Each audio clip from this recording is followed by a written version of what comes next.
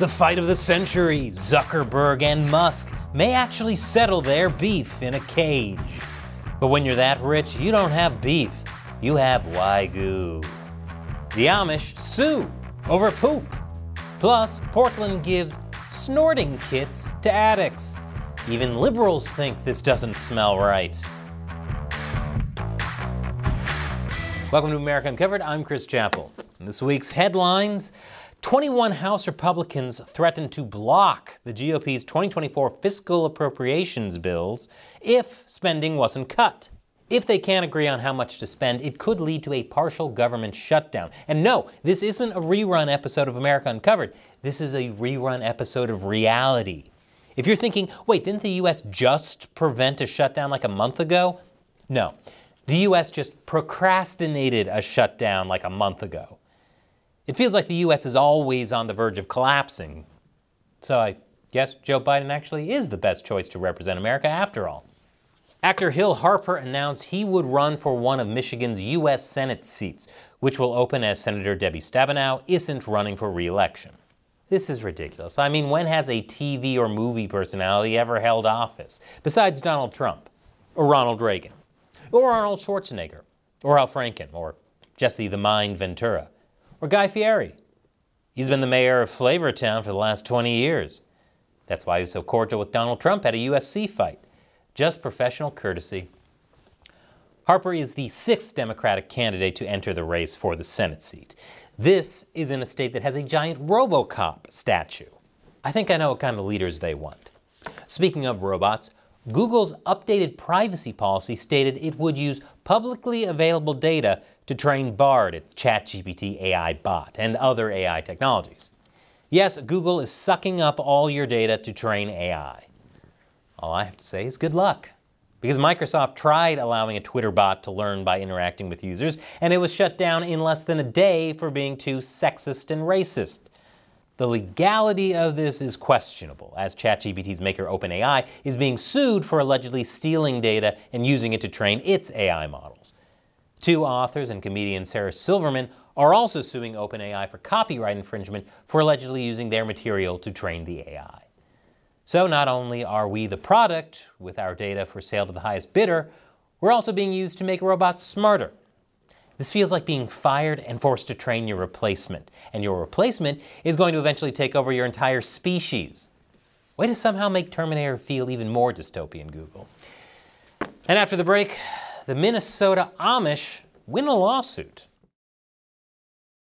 Welcome back. Minnesota's Court of Appeals ruled that an Amish community wouldn't need to install modern septic systems to protect groundwater supplies. This case made it all the way up to the Supreme Court, which ruled in favor of the Amish's right to religious freedom and moved the case back down to a lower court. We reached out to the Amish community for a comment on this big win, but for some reason they didn't reply to any of our emails. Speaking of technology, Meta's new app, Threads, became the fastest growing app in history, gaining over 100 million users in its first 5 days. Well, fastest growing app in history for now, at least until I get my app up and running. Puppy Pie. It lets adorable puppies deliver pizza to you anytime you're feeling depressed. And considering how many people are now using the Twitter clone Threads, I feel like that number is about to skyrocket. Since Threads launch, Twitter traffic has slowed substantially. This graph, posted by the CEO of Cloudflare, a web performance company, shows virtually just how far it dropped lately. And here's another visual indicator of how Twitter has been doing since it began. If this keeps up, the Twitter dumpster fire might finally be doused. Sadly, since this is a Twitter clone doing it, it might just be getting snuffed out by an even bigger dumpster fire. Twitter's chief technology officer, Elon Musk, isn't taking this lying down. Twitter accused Meta of stealing trade secrets and intellectual property and threatened to sue them. And Musk, being Musk, he also called Meta CEO Mark Zuckerberg a cuck. But considering Zuckerberg allegedly stole Musk's darling and is scoring with it repeatedly while he helplessly watches, I'm not sure Musk knows what cuck means. This rivalry may come to blows as Musk challenged Zuckerberg to a cage match and he accepted. And UFC President Dana White said he's willing to promote the fight has a date in mind and is confident he can get it sanctioned. He's so serious about hosting this fight, the UFC store is actually selling Zuckerberg versus Musk t-shirts. I wish I was so rich that my messy public spats made me extra money. But sadly, I doubt anyone's going to buy a Chappell versus Mikey the Chipotle cashier shirt. You want to keep charging me for a little extra meat? I'll see you in the octagon. While Musk has a size advantage in the fight, Zuckerberg might have the edge in skill. He's been training in Brazilian Jiu-Jitsu and even won his first tournament in the no-gi white belt 149-pound division. Zuckerberg has, of course, received all his jiu-jitsu lessons from the world's greatest instructor, Google, since they're now training robots. Joe Biden met with King Charles in the UK for the first time since his coronation. And while I don't usually cover stocks, I assume once it was announced that these two would be in the same place at the same time, shares of Metamucil went straight to the moon. The leaders met to speak about the climate crisis ahead of a NATO summit.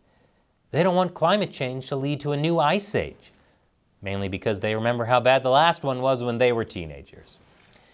A federal judge blocked the Biden administration's request to stop an order that limits its ability to communicate with social media companies.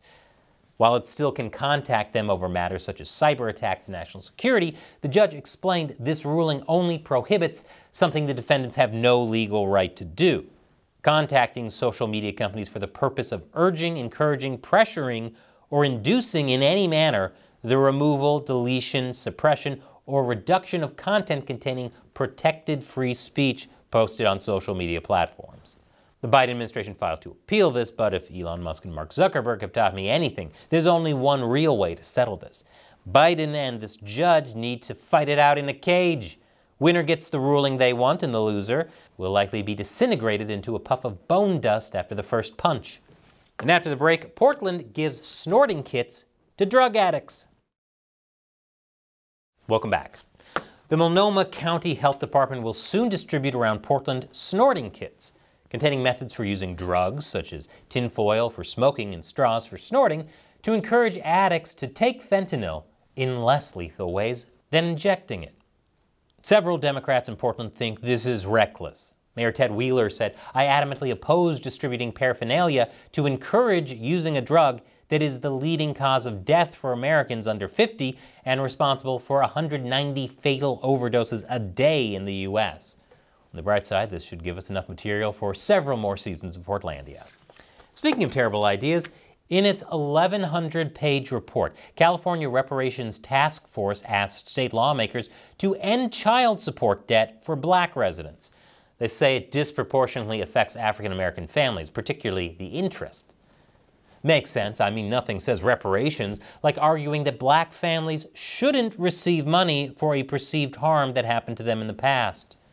And what better way is there to support the black community than stopping single mothers and children from receiving support? Well, I guess if kids need money, they can go to Arkansas, where the state passed a law removing the requirement for children under 16 to obtain a work certificate for employment.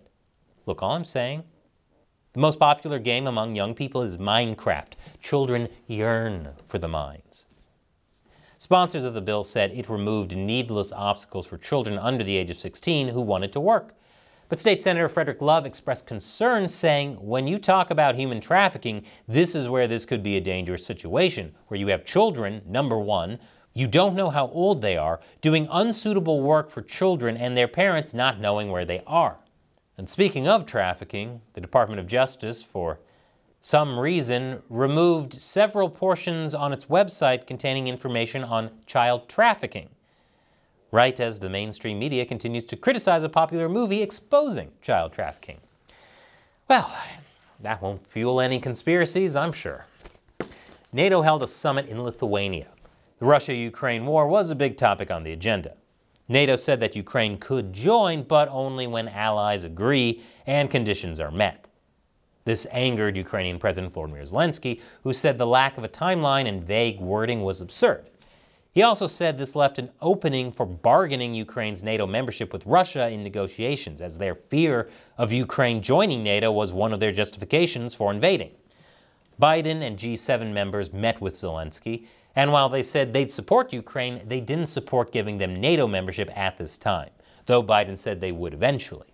However, the U.S. is sending Ukraine cluster bombs, which are highly controversial.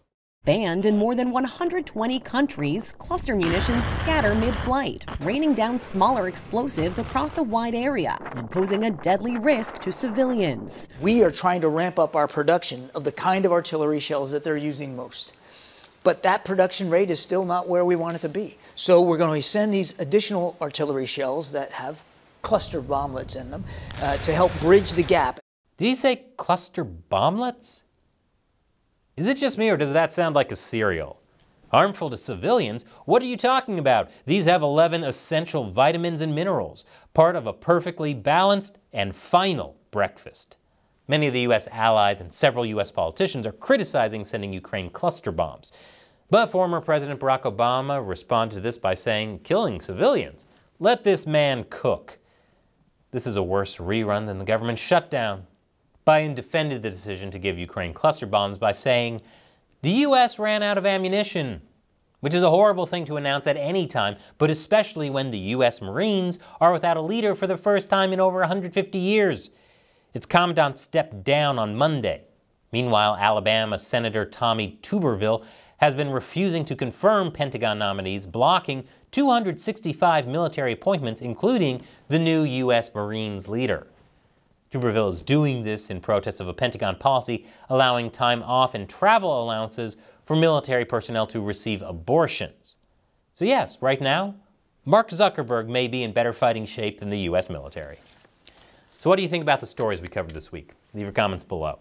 If you want to help us deliver nonpartisan news, support America Uncovered by going to patreon.com/AmericaUncovered. All it takes is as little as $1 or more per episode to help us keep making great videos. You can also set a monthly limit. Once again, I'm Chris Chappell. Thanks for watching America Uncovered.